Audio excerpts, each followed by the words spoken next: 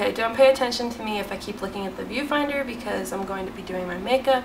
And actually I wish you could see it because I'm filming right in front of like the backyard light, and my puppy's right there, and he's like so cute. He's at the same length of the camera. Hey everybody, welcome to my channel, the Minnie malist. This is a different kind of video. I've never done a get ready with me video before, but seeing that I have a lot of chores to do around the house, I just figured it'd be easier if I just got ready and made a video with you and talked to you about some things. This is my face. It's actually looking better. I have pretty severe acne sometimes. Right now it's doing all right, but it's not the greatest, so I try to cover it up sometimes with makeup when I feel like it. So I figured we could start talking about YouTubers. Since I've been on a hiatus, I was working a lot and I didn't get to film videos, but I did get to watch YouTube, and I would do that actually every morning. I just place my phone on the vanity mirror, just kind of looking. Oh, my puppy, she's crying. I would place my camera on the vanity mirror and just do my makeup while I was doing that, so might as well try making a YouTube video while doing my makeup. Yeah. I look so silly. Look at me. So I thought I'd discuss that. This is really hard. People make it seem so easy to talk about this while doing your makeup. It's not when you're just talking to yourself. So I think the person I've been subscribed to the longest is Close Encounters, GRWM. I love her channel so much. I think she does a great variety of videos, not just fashion, but also makeup. She does travel vlogs, she does regular monthly vlogs. She just has a way of making you feel like you're her best friend. Even though I don't know her, I just feel like I'm talking to a friend. And it's hilarious because I feel like in real life we wouldn't have ever really interacted all that much because she is so fashion oriented. I'm just not very a fashionable person, but she inspires me to do that kind of stuff, or she's kind of like my ideal. She speaks with such clarity. She is really eloquent. I love the way she describes the clothes that she's wearing, and she's a really lovable gal. I love, of course, the kings of YouTube. I love the Vlogbrothers. I will say I haven't been a lifelong nerdfightarian or a nerd fighter because I think I came on the bandwagon a little bit late, but I really love their content, and I'm gonna lump these two together. I especially love Crash Course. Well, it saved my butt in college sometimes. I just love their unique humor. I listen to their podcast, Dear Hank and John. I kind of go to them when I want to see what their comments are about the world and what's going on. I was first interested in John for some reason because I only saw him so much, and he also did world history and US history, which is my bread and butter, so I was always watching his videos on Crash Course and going more towards his videos on Vlogbrothers. But I really like Hank because of his unique humor. I didn't realize this, but a lot of people think that John is a little high and mighty and then Hank's just kind of like the really relatable guy, which I think is funny, and I think they think that's pretty funny. I just enjoy their banter with each other. I love the concept of their channel, having that connection over the internet for a decade now, which I think is pretty awesome that you could keep it up for so long. Right now on Crash Course, I love the film class and the mythology class, especially the mythology class, because that, it's great. I just love it. I have nothing but praise for the Vlogbrothers, and just a fair warning, I don't put this much amount of makeup on all the time. I did for work, and because when my skin was really bad, this was the only way I felt like confident enough to like cover it up. I'm usually comfortable in my own skin, but not when I have to show face at work. The next YouTuber that I really love, and I've been subscribed to her for a while, is Hannah Witten. I think she is an awesome gal. I love how much she talks about, you know, sex health, sex history, you know, safe practices. She does it in a really fun way. I know there are other like sex educator sort of YouTubers out there, but she's really my favorite. I think also because she majored in history like I did at university and college. I love her commentaries. I love watching her favorites videos. I think I should put this out there because I don't think I mentioned it before, but I'm really selective when I decide to watch YouTubers because I kind of shop around for YouTubers to see like what content I like best, and like if there's a topic out there I think that one YouTuber covers better than the other, I kind of subscribe to that. So I pick my favorites and then I will follow them. Not that I don't support other YouTubers, it's weird because I wouldn't think anybody would say my YouTube channel is their favorite channel. I don't know why I'm so picky. I guess because I don't want to be bombarded by so much content, because I do subscribe to a good number of YouTubers out there. Some that are active, some that are not active anymore. I think Hannah does a really good job of explaining a lot of stuff. I love how she gets excited about it, the content that she's talking about, because I think that's really rare to find, where she's really excited about it but she doesn't do it in a very condescending way. So I feel like her way of explaining things, way of talking about things and having a good conversation is applicable to everyone. She can really reach out to a lot of other people because I feel like sometimes other people, it's a little bit more scientific, it's a little bit more, oh, you really shouldn't do this, you really shouldn't think this. It's like, no, no, no, this is what you should be thinking. I feel like she just kind of puts the information out there and she kind of guides you to her way of thinking, but then, I don't know. She's really great. And the first video I ever saw of hers, Do I Look Like a Slut video, which I found on like an Upworthy link, and from there on I've been a subscriber to her. I'm trying to do like, I don't know, like bake. I watched a lot of RuPaul in the past couple of months, so it's just like, so I guess the next one, lovely turn, is the Sorry Girls. They are DIY YouTubers and all around cute pals and cute friends. They're almost at 1 million subscribers, which I'm really excited for them because I think they're really great girls and they're really fun, they're really honest, and I applaud them for doing all of these DIY stuff because they are really the Pinterest kind of queens. And so it's just neat to see how much they've changed over the years. I believe they were film students and then they just kind of, this is their full-time job now, is doing DIYs for YouTube, which is pretty cool. It's nice to dream that I could do all the work that they do, even though I know I can't because I have not enough resources. Mostly I don't have the time, and sometimes it's the patience of doing stuff. I like their motto that if it's easier to buy it than to DIY it, or if it's cheaper to buy it than DIY it, do that, but if not, you know, try to DIY it. Love it when they go to thrift stores and everything. So the Sorry Girls, really love them.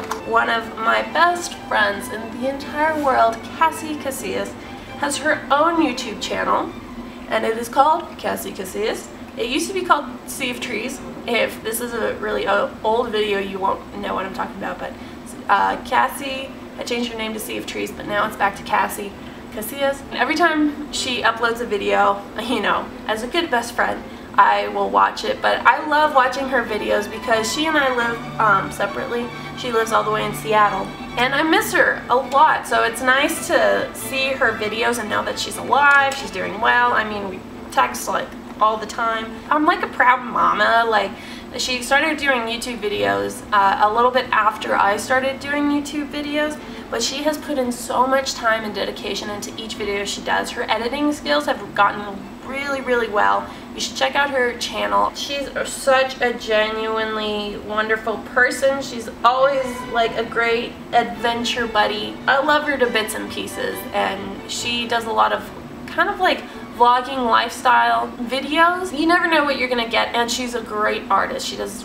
wonderful watercolors, and she has some of those videos up there, and also she has some videos of me when we were still living in the same city. So if you like my content, you should go check out her channel. Love Cassie, and I'm actually gonna visit her soon. I'm so excited. I've never been to Seattle, so I'm so excited to go see her. I'm about to put eyeliner on, so I probably can't talk while I'm doing that. And I can't do the whole, oh, look at this. I have to pull my eye. Does that look awful? This is gonna be interesting just trying to talk to you while this side of my eyeliner dries. So those are my top 5. I have some honorable mentions that I like to watch when I see their videos, but sometimes I get a little far behind, but then I'll catch up. First one is Simply Kenna. A lot of people who subscribe to her because of her Disney story of working at Disneyland and everything. She always addresses her backlash, like people not thinking that she's very authentic. I really like her for the sole purpose that she really loves Halloween, and I like when she talks about all that stuff, but also that she is the hipster vibe that I am like being deprived of in my life. I used to live in Austin, Texas. That is a very like liberal, laid back, hipster city. I always miss that vibe, so she's like my daily dose of hipster, which I call, and I think she would hate that terminology from me. You know, she's just herself, and it's really nice because at the same time I don't know if like we would be friends in real life, but I think sometimes her perspective about a lot of stuff is refreshing, and she dresses amazingly. I love her outfits. If I was as petite as she was, I probably could pull it off, but as we have already mentioned, I have no style at all. Okay, next set of eyes, gotta do that. Oh my gosh, this is turning out so bad. Why is this not working? Yeah. Okay, you know what? This is just, I give up.